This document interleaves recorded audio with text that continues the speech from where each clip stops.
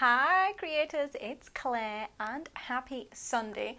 I just wanted to spend a few minutes today talking about why the all or nothing approach isn't actually helping you to catch up on your finances. And I see this so often. People get behind in their finances. Hey, we all do it. I am currently a whole financial year behind on my jewelry business. It's about as neglected as my Etsy shop, which has 8 things in it, I think, currently. I just reopened it after moving house, and I probably have literally hundreds of items ready to post. So I'm not doing a great job with my Etsy shop, and I'm not doing a great job with keeping up with the finances because I haven't made it a priority. But what I'm not going to do, because I know it's not going to be helpful, is I'm not going to approach it with an all or nothing way. So when I say all or nothing, it's that I have to do everything in one go. And there's kind of 2 reasons I see this happen. So the first one is that we don't trust ourselves enough to do it slowly, to take it slowly, to do just one piece at a time.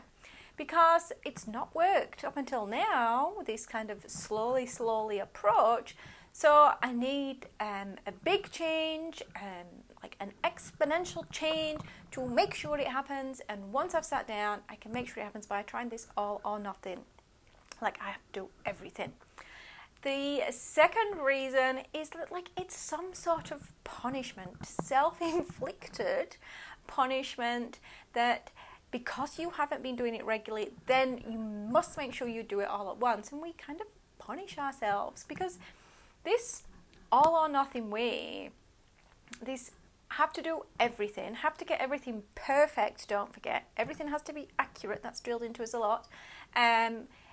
This I have to sit down and I have to do it all in one go is probably the most painful, the most stressful, the most time consuming way to do your finances.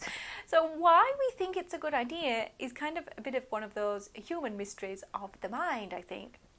Because who has just an open calendar, an open schedule, hours and hours with literally nothing else to do? Because that's what you're going to need to find before you sit down with this all or nothing approach, because you know you have to do everything, and that is going to take a long time, let's admit it. So trying to clear out that many hours is just one barrier we have to overcome. Don't forget, we have to add in the patience we need. Who has that much patience at one go? Who has that much willpower or motivation in one go? And who has all the knowledge that you would need to be able to literally do everything that you need now in one go? Because you need to know all your receipts, all your expenses, all your income, how to access that on all the platforms and download it and save it, and then use that information to actually create your bookkeeping, all the deductions that you're entitled to, all of those things. Like, that is so much knowledge, and we're trying to cram all of that into a few hours, maybe a weekend, maybe if this is like a big thing, maybe a week. Like, that's a nightmare even for me, and I love doing finances. So it just, one of those things, one of those traps, I think, that we fall into when it comes to how we can catch up with our finances. How can we get our finances up to date?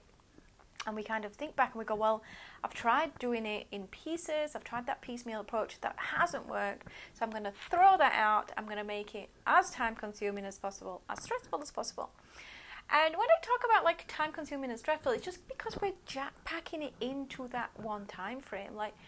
Fully expect, if you took the opposite of the all or nothing approach, which I'm sure you can work out, it's going to probably take the same amount of time. It's probably going to take more time because we have to log in, do a few things, go away, come back, log in again.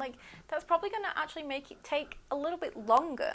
But we don't have to clear our calendar for the next 3 days to sort it out. We can actually do it in blocks that are already available in our calendar. So if you've fallen into the trap of this all or nothing approach, as kind of I've termed it, then let me know in the comments.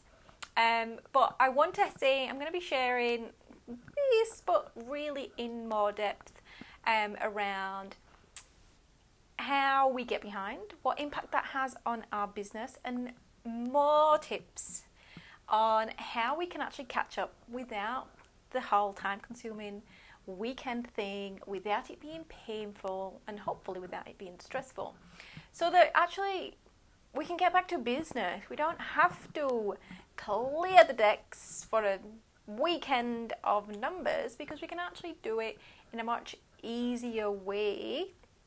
And breaking it down from the all or nothing approach is just one factor, I think, that you actually need to create that bookkeeping habit, sexy as that sounds, to actually help you not only get up to date. That's just one part. It's the keeping up to date. That's when you're really going to start to see the benefits of knowing your finances, and it really does help your business grow. And when you're on top of that stuff and you're helping your business grow, guess what? You make it to your goals faster. So if this sounds like something you do, the all or nothing approach, or something you have done, I'd love you to join me on the training on Wednesday. It's free. I'm going to be live at 11 a.m. Australian Eastern Daylight Savings Times, which is Sydney time, but there will be a recording for those who aren't able to make it on time. At the time. I've left the link to sign up in the description for the video, and I hope you will sign up, and I'll see you on the list. See you later. Have a good Sunday.